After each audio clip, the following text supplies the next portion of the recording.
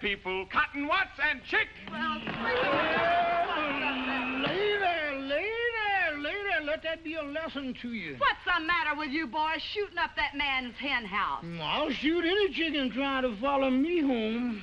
Well, why don't you get a job and go to work? You almost had me a job this morning. Where? I went down to the post office and asked that man, could he let me have one of them jobs as a letter toter? No, Cotton, you mean a mail carrier. And the man said before he could give me a situation, he'd have to put me through a simple self-examination. No, stupid. You mean a civil service examination. Well, the man carried me in a little room and set me down and started asking me a gang of questions. Well, what'd he ask you? First thing the man asked me is, how far is it from the sun to the moon? He asked you how far it was from the sun to the moon? Yeah, that's what the man asked me. Well, what'd you tell him? I told him if he was going to give me that route, I didn't want the job.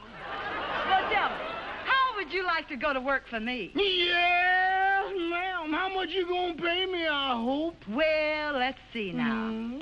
I'll pay you all your work. No, ma'am. I got to have some money.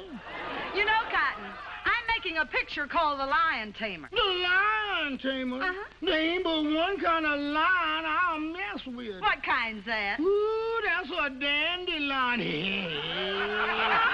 Now, all I want you to do is meet me at the zoo in the morning at 9 o'clock. Yeah, with the rest of the monkeys. With the rest of the monkeys. Yeah, I'll bring my grandpa with me.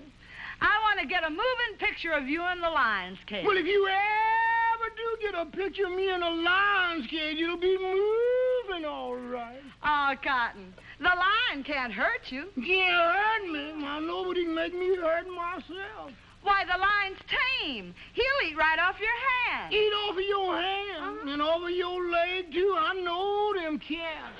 Oh, but you don't understand, Cotton. The lion was raised on milk. Raised on milk? I was, too, but I eat pork chops now. Why, he can't bite you. Now, how come he can't bite me? He hasn't got a tooth in his head. I know, but he can gum me to death. I don't want him gnawing on me.